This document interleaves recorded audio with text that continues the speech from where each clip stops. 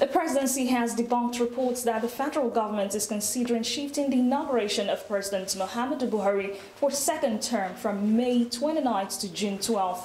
The senior special assistant to the president and media and publicity, Garba Shehu, made the clarification in an interview with newsmen on Sunday in Abuja.